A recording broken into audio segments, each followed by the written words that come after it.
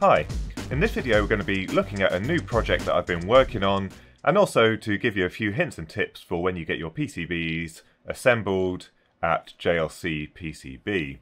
So this project is a NTP clock. So what it's going to do is either fetch the time off the internet or from an NTP server and then give the time on the clock face. Now we're going to be covering a few different timing topics this year. This is the first of those. The next one is we're going to rebuild a GPS disciplined oscillator, and this will be using modern parts that you'll be able to build yourself at home as well. And potentially we're going to try and create an NTP server on that GPS disciplined oscillator unit as well. I have done a video a long time ago when I first started this channel about a GPS disciplined oscillator that I modified and updated a little bit. Unfortunately, when we moved house it got trashed by the removal company, so it sustained some damage and it no longer works properly. So we're going to be building a new one, but this video is about this NTP clock, which is based around a design which I really quite liked. I've seen them in broadcasting studios. It's based around a brand called Wharton, and they make these clocks for broadcasting studios where you've got sort of the hours, minutes and seconds, but then there's also this really nice clock face with all the markers, and this increments as the seconds go up. So I really quite liked that design. So what I've done is basically implemented it on a PCB that we're actually going to get assembled at JLCPCB. I think I've achieved almost 100% coverage in terms of getting components placed on the board. So you can see actually each digit, this is just the silk screen at the moment, each digit is made up from a whole bunch of 0805 LEDs on each of these little positions here. So we've got our hours, minutes, seconds, and then here's our clock face with the seconds going all around. Our ESP32, which is going to drive this whole thing, is sitting at the top of the board. I did order a little dev board to have a little play with. I also had a play quite a while ago with an ESP8266, but it didn't quite have enough power to do what I need it to do. So the ESP32 with its dual core, I'm hoping should be able to drive all of these LEDs. Now, the clock face is only one part of this. I've also included an LED matrix at the bottom of the board, so I think there's about 1,500 LEDs at the bottom here, and these are all going to be multiplexed. The whole unit is going to be multiplexed from this ESP32. So I'm really hoping that it has the capabilities to drive this, otherwise we might be stuck with relatively low refresh rates. And then at the bottom here we've just got some DC to DC converters. Let's have a little closer look at the actual PCB. So here it is in Proteus, and you can see here, if you look closely, basically we've got groups of LEDs. So I've built the whole design around groups of 3 LEDs, and then they're all driven individually. So we've got a couple of LEDs here, another set of 3, another set of 3, and another set of 3. And that creates the segment A, segment B, segment C, D, E, F and G. And then similarly for each of the markers we've got a group of 3 LEDs again. So we've got quite a lot of LEDs all the way around the display, and the main reason for that is because JLCPCB can only currently assemble surface mount parts. So to get the illusion of sort of a 5mm LED, what I've ended up doing is putting a group of 3 0805 LEDs together to simulate a similar kind of look. At the top here we've got some of the cathode drivers. These are all the ones that are associated with driving the clock face. And then here we've got the LED matrix, which is really simple to route but quite laborious. If I left the auto router to do this, it came up with a complete mess. So I did actually have to hand place and hand track each of these LEDs on here. And then at the bottom we've got all of the transistors for driving the columns.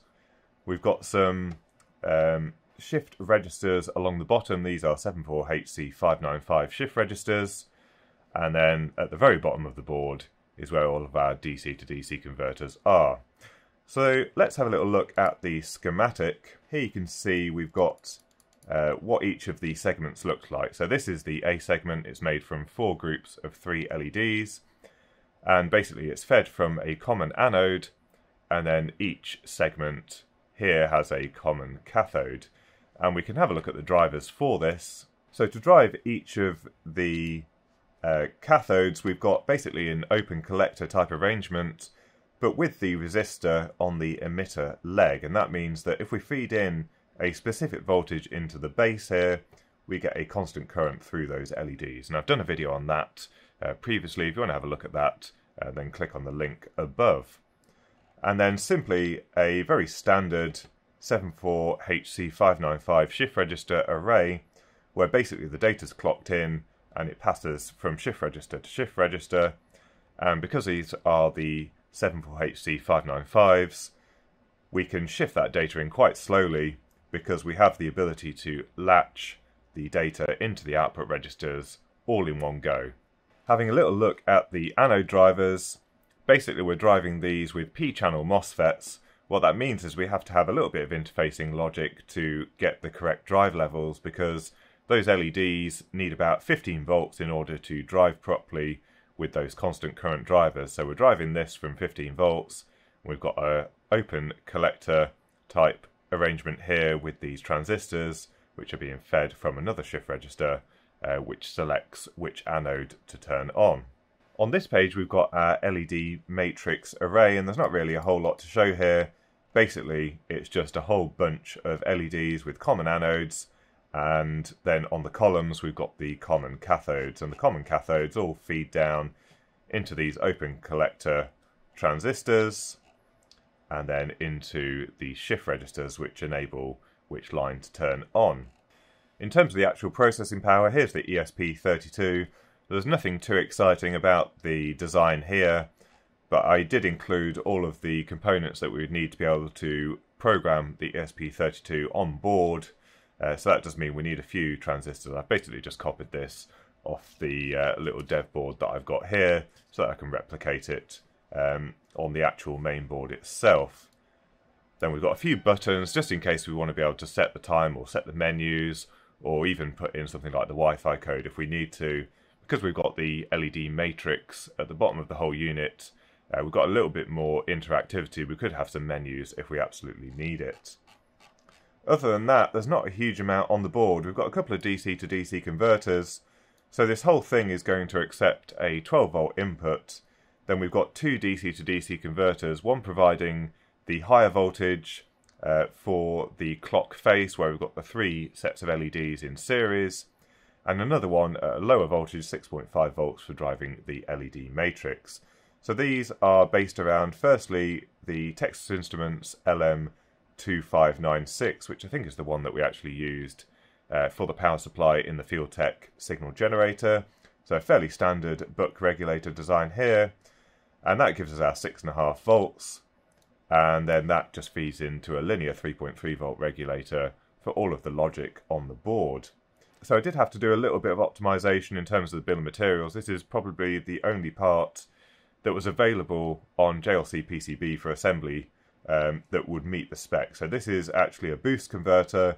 It can actually output something like 4 amps, I think, and the feedback here has been configured to give us our 15 volts output from our 12 volt input. So there's not a huge amount to show in terms of layout stuff. Basically, I needed to go for a 4-layer board in order to route this in any kind of effective period of time. We probably could have done it on a 2-layer board, but this already took me quite a few weeks to get to this point. I didn't want to try and optimize it any further. So basically the top layer is the ground plane with all of the main sort of routing. Layer 2 is, generally speaking, routing from left to right wherever possible. And then layer 3 is more of the up-down routing. And you can see we've got a split plane here. So on the left-hand side here, we've got our 6.5 volt rail. And on the right-hand side, we've got our 15 volt rail, which goes to generally the top of the board. And there's actually not a great deal on the bottom side of the board. It's mainly just one massive ground plane with just a little bit of the routing for the LED matrix. And what I've tried to do, generally speaking, is keep all of the signal layers on the inner 2 layers, so we sort of get some shielding from the ground planes on layer 1 and layer 4. So we'll see how effective that is when we actually get the boards made. Let's have a little look at what I've done in terms of optimization of the bill of materials. Now, when you're designing your schematic, with it already in mind that you're going to get it assembled at JLCPCB, you do need to bear in mind what parts they're likely to have in stock and what parts they're likely to be able to have assembled onto your board. So if you go on the JLCPCB website, you do need to have a look at the parts library. This also gives you an idea of which parts are going to be from the basic library, where you can have a limited number of parts, or whether you have to go to the extended library, of which you can only have 10 different types on your order. So I've had to do a little bit of playing around with all of the components so that I can get basically the entire board, apart from the ESP32, assembled onto the board. So, you know, it's quite nice. They've got a whole array of different parts available. For example, I could pick these 0805 white LEDs. They're a basic part, so they're not using up one of the 10 slots. But they've actually got a whole different range of white LEDs which are suitable. And I've had really good results with the LEDs from Everlight. So actually, I decided not to use the basic part in this design, and I've gone for the extended part. So these are the kind of things you need to bear in mind. And then when you're creating your bill of materials, it's really useful in that bill of materials to include the LCSC part number, just because it speeds up the whole order process, as you'll see in a moment. Now, in terms of the bill of materials itself, this may be restricted only to certain PCB packages, but at least in Proteus, you get one line for every single item on the list, which means that you've got a massive bill of materials list here. And if I was to go through and check every part and add the LCSC part number, that's going to take me quite a long time. So there's some optimizations you can do to the bill of materials to speed things up. And this is basically, you know, the optimized list. So you can use some shortcuts. For example, if you saw on the original bill of materials, it was actually talking about C10, C11, C12, C13, C14.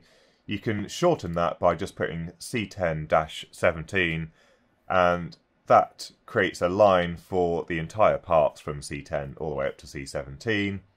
And you can also add multiple components onto the same line in the bill of materials. So you just have to separate the components by a space. And basically we've got a whole bunch of components here just with one line on the bill of materials. And therefore we can just very quickly pick one part number for all of those parts. Now there are a few restrictions. I think when I originally tried to upload this design, it didn't like having all 2,500 or 3,000 LEDs on one line. So I did have to break that down into 4 different groups here. But other than that, it all seems to work quite straightforwardly. So what you can actually do is populate all of the part numbers, and then when we go to upload this to the JLCPCB website, we don't actually have to select any parts. We can just run through the order process nice and quickly. There we go, so it's finally uploaded, and it's quite a big board, 335mm by 220, so bigger than an A4 sheet of paper. And given that it's a 4-layer board and we're getting 5 of these made, it's only coming in at $76. Now obviously we are going to go for the immersion gold finish, and they've also added a new option to remove the JLCPCB order number. So we will click that option. It only costs $1.50. And then we're going to click the SMT assembly. So we're going to assemble the top side. Basically we've got no components on the underside. And I think the only parts that we're not going to be able to get fitted here is the light sensor, the terminal block, and the ESP32. So everything else here we should be able to get assembled. So let's have a look at this. There is a limit, I've been told, in terms of the number of parts that can be placed. So there's a maximum of 3,000 lines in the pick and place file. We've got 2,689. So we're getting close. This is probably pushing the limits of JLCPCB, but I'm quite excited to see how this turns out. So we've got the files here, the bill of materials, and then we've got the pick and place file as well. That's just taken a moment, and then we can click next. Now what I'm going to do is I'm going to upload the schematics and the bill of materials to my website.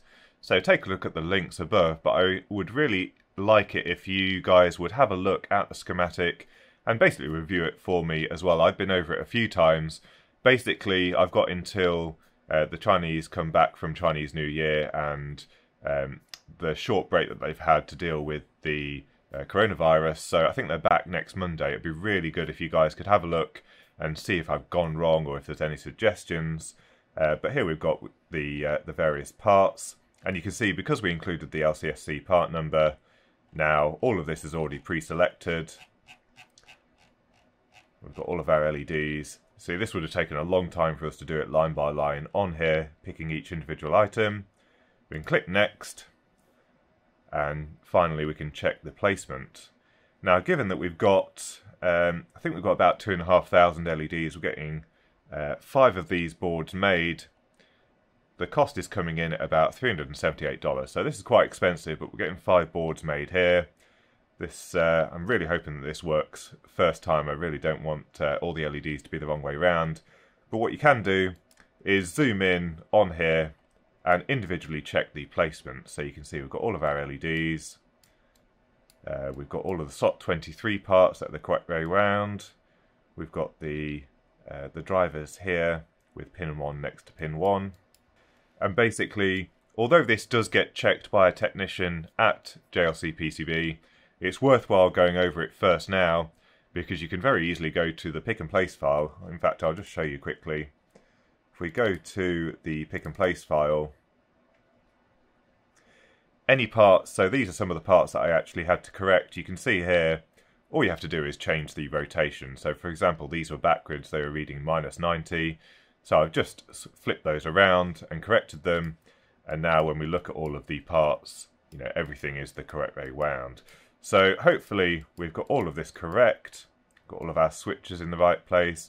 I did put a quick indication here as well, so that you can see which way the LEDs are supposed to be. So any vertical ones are anode at the top, cathode at the bottom, and any horizontal ones with the anode at the right hand side. So anode and cathode. And what I will also do probably is include a little build sheet just so they can check what it's supposed to look like. But here you can see we've basically got all of the parts placed, lots and lots of LEDs, and the only unselected parts are basically the titles in the bill of materials, which is to be expected. So $378. It should take around a week from actually accepting the order to it being ready to ship. So yeah, it'd be really good if you guys could have a look at the files at the link above and let me know if either I've made any mistakes or if you've got any suggestions. So obviously we're going to cover more in depth about how the clock works once we actually get the boards. We'll bring it up slowly, we'll get the NTP clock working, we'll start getting the multiplexing working, you know, and then build it up from there. So hopefully you enjoyed this relatively quick video. It's just running through basically this design so that when the boards arrive, you know, it's not all new to you guys. So hopefully you enjoyed the video. And until next time, thanks for watching.